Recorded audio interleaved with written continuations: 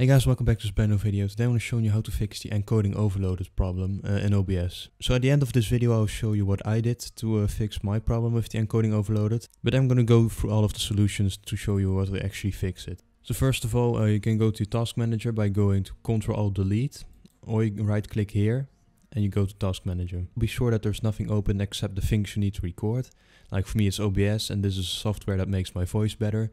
So obviously this is all I need. But also a game, for example, that you are recording. But for the rest, don't have anything open. Just be sure that only the things that you need to record with are open. Then the second thing is that you go ahead and right click on OBS. You go to details. I can't do that right now because I'm recording. But you go to details and then you click right click on the OBS again.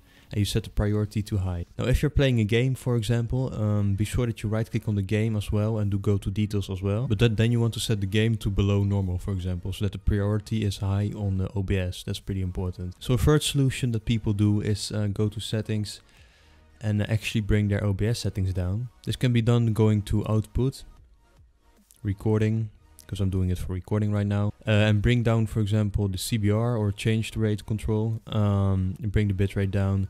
This one you want to keep it at ultra fast at all times, because ultra fast is like, it makes it fast, and if you put this on slow, it will actually be slow to record a video, so be sure that this one is on ultra fast whatsoever. Profile, you can bring it down if you want, and then in the video there are also some little things you can change. Don't this, because this is like for your screen resolution, but here it's not really too much to change actually.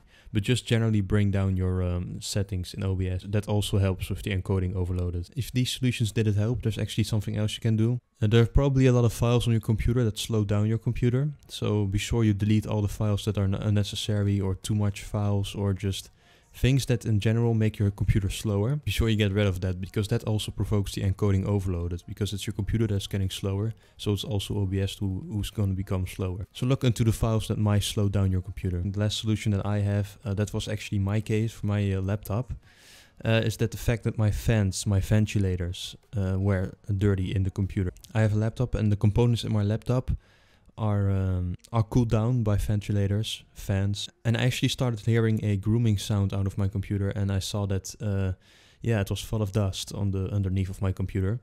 So I opened it, I cleaned it all out, and that's actually what helped for me. And why? Because the components need those air cooling from those ventilators, because the components need the cooling air from the fans so that they can keep up with the high performance.